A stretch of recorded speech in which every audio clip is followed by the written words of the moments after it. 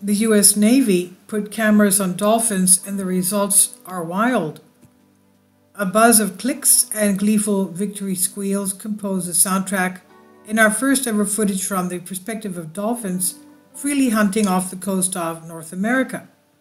The US Navy strapped cameras to their dolphins, which are trained to help identify undersea mines and protect some of America's nuclear stockpile, then gave them free rein to hunt in San Diego Bay. The clever marine mammals did not disappoint, offering up exciting chases and even targeting venomous sea snakes to the surprise of some researchers. For such popular, well-known animals, there are still so many basic things we don't yet know about these highly social and often gross crustaceans, like precisely how they typically feed.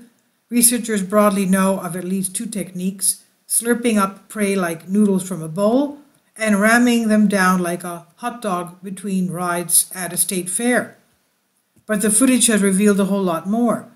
The cameras strapped to 6 bottlenose dolphins, the genus Tursiops truncanthus, from the U.S. National Marine Mammal Foundation, NMMF, recorded 6 months of footage and audio, providing us with new insights into these mammals, hunting strategies, and communications. The recording equipment was placed on their backs or sides, displaying disturbingly odd angles of their eyes and mouths. While these dolphins are not wild, they are provided with regular opportunities to hunt in the open ocean, complementing their usual diet of frozen fish. So it's likely these animals use similar methods to their wild brethren, the NMMF marine mammal veterinarian Sam Ridgway and colleagues explained. As dolphins hunted, they clicked almost constantly at intervals of 20 to 50 milliseconds, they said. On approaching prey, click intervals shortened into a terminal buzz and then a squeal. On contact with fish, buzzing and squealing was almost constant until after the fish was swallowed. The camera-strapped dolphins caught more than 200 fish, including bass, croakers, halibut, smelt, and pipefish. The smelt often flung themselves into the air in desperate attempts to escape the skillful predators, but the dolphins tracked their every move, swimming aside, upside down to give their swiveling eyes a clear view, a technique also observed previously in wild dolphins. These dolphins appear to use both sight and sound to find their prey, Ridgway said. At distance, the dolphins always use echolocation to find fish. Up close, vision and echolocation appear to be used together. The cameras also recorded the sound of animals' hearts as they pumped hard to keep up with the strenuous activities, and revealed that rather than ramming their victims down, the dolphins instead used suction to help gulp down their still struggling prey while impressively with their strong throat muscles. The dolphins mostly sucked fish in from sides of their open mouths, throat and muscles expanded, and tongue withdrawn out of the way.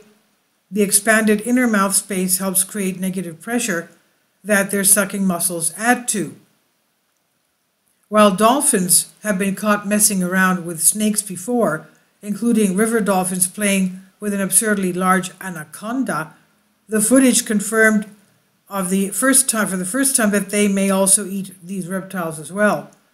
One dolphin consumed 8 highly venomous yellow-bellied sea snakes. Our dolphin displayed no signs of illness after consuming the small snakes, the researchers write, but they acknowledge this could also be unusual behavior since the dolphins are captive animals. Perhaps the dolphin's lack of experience in feeding with dolphin groups in the wild led to the consumption of this outlier prey. The lead author of the study, Sam Ridgway, recently passed away at age 86, leaving behind a rich legacy of research.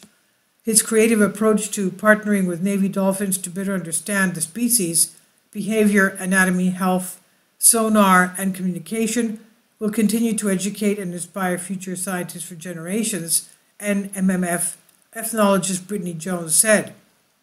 As for the Navy-trained dolphins, they work in open water almost every day, NMFF explains.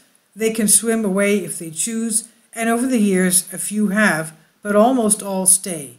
The research was published on PLOS ONE, and this is on Science Alert by Tessa Koundouros. Please leave your comments. Thank you for your support. Kindly support my Patreon account. The daily posts are 5 videos daily, and they are totally different from what I have on my YouTube channel. Thank you so much for your support and that you find all my content so interesting. You'll find the Patreon account details in the description box below.